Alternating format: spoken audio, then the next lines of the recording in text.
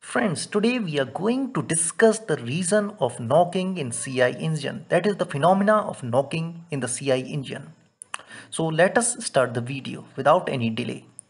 We know that in CI engines, the fuel is directly injected into the combustion chamber. We all know that. The injection process takes place over a definite interval of time. We also know that.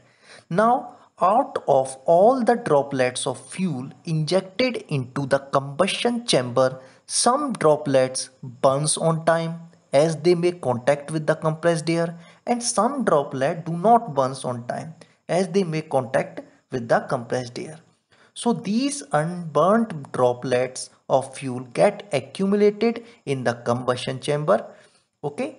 In diagram, you can see red colored droplets are those fuel droplets that are injected, that are ignited on time, that are they burnt on time as shown.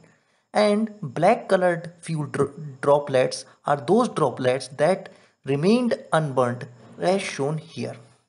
Now, when these accumulated black colored droplets of fuel ignite suddenly, okay, because of increase in temperature and pressure, then pressure and heat rises instantaneously.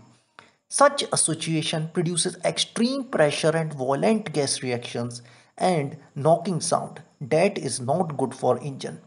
So, in more technical terms, reason of knocking in CI engine, that is the compression ignition engine, is high ignition delay period of droplets of fuel. That is, some droplets of fuel takes long time to ignite. They suffer a delay in ignition and ignite altogether instantaneously. Okay, so produce lot of heat and pressure and give knocking sound.